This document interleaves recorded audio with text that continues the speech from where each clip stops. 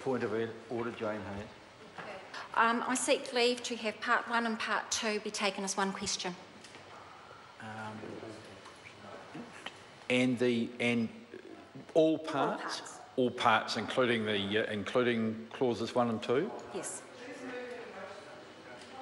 Sorry, the member seeking leave for the committee stages of this bill to be taken as one debate, but the votes to be taken individually. Clarify what that means in respect of members' ability to take calls. I have given some thought to this, and it would be my intention that we would start our count again. People won't be retrospectively disadvantaged, and that would mean that members could have up to 4 calls if they so wish on the committee stages.